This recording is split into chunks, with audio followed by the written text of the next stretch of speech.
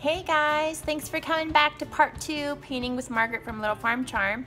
I just finished my second coat of primer on my antique and now it's time for chalk paint. I get asked a lot on what is my favorite chalk paint brand. And it's like answering a question on what's your favorite cookie. Do you really have one?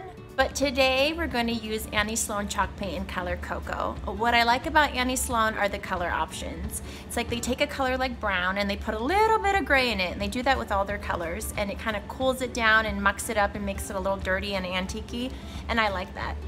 Plus I ordered a crap load of it, like a crap load of it. So I have a ton and we're going to use it. And if you ever need to order paint, check out the Purple Painted Lady. She's where I get all my paint from. She's awesome. Now to the fun part. We're going to layer our chalk paint. So we have our primer. We're gonna put some cocoa chalk paint on here, and then we're gonna put some more cream chalk paint on top of it to kind of soothe it, layer it, and calm it down a little. And this is always my favorite part because it freaks people out the most. It looks terrifying at the beginning, but once you do the layers, it starts to look really good. So let's start with some brush strokes. I kind of brush in those crazy X's that you saw in video 1, and then up and down. So we're gonna do like chunks of brown in different spots, as you can see. And don't worry, we're gonna cover this with cream. And you're probably thinking, it looks awesome, Margaret. I know, it looks terrifying, but we are done with the brown. I did that all the way around the dresser.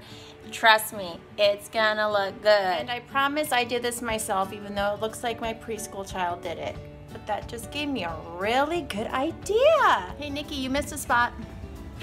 And then you want to sand between each layer with a really fine sandpaper just to get any bumps or any grooves off. So I'm just gonna lightly kind of go like this and get any kind of bumps off this piece.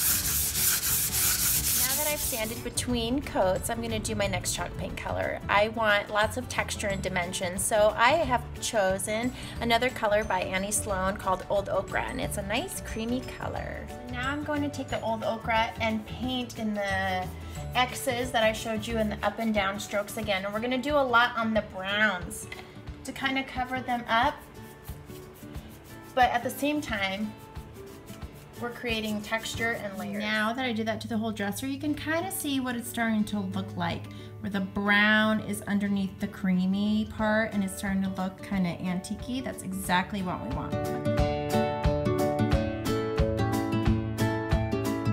So while the layers of chalk paint are drying on the dresser, this is a good time to work on hardware. I took all the pulls off, as you can see, and I'm going to paint them. This is what they look like here. You can see they're a really nice shape. It's just the color I want to change. So we're gonna go ahead and spray paint these guys. So get your gloves on, we're gonna get dirty. So no, these are not smiley faces. These are actually the hardware from my dresser. I'm going to go ahead and take this spray that we have. It is Rust-Oleum Paint and Primer in 1 in a matte bittersweet. It's a really nice brown. We're gonna shake up the bottle, and we're gonna do a quick coat. And as you can see, just lightly coat. And that's the key to spraying anything. Lightly coat and let it dry and do multiple layers. All right, while we're waiting for the hardware to dry, we're gonna do one of our last techniques called dry brushing. And if you don't know what that is, it's one of my favorite parts of painting because it gives it lots of character. So what you're gonna do is we're gonna go back to the brown, the cocoa color. We're gonna put our paintbrush in there and wipe a lot of it off on the can.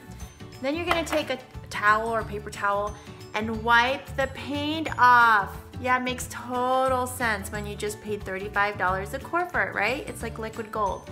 And so what we're gonna do is now take almost a dry brush and just put a little bit of color and just gently stroke it to make it give texture. Here's one of the drawers to my dresser, and I'm gonna do the dry brushing, so I'll show you guys what it does.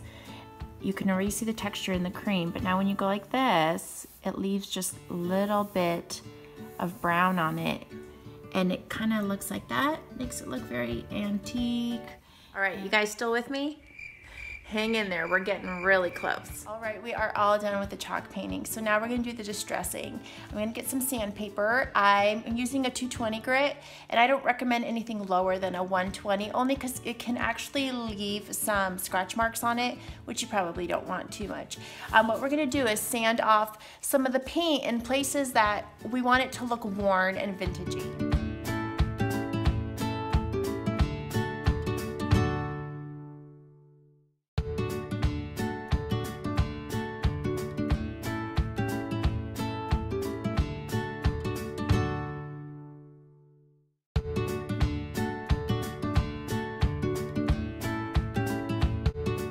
Put on all the rest of the hardware and ta-da!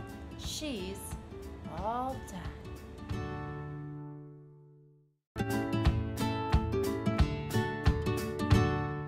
Thanks again for watching me paint this beautiful antique dresser. Don't forget to follow me on Instagram and Facebook at LittleFarmCharm. And if you want to see more videos, I'll be posting on YouTube at LittleFarmCharm. So check it out. I'll see you guys later.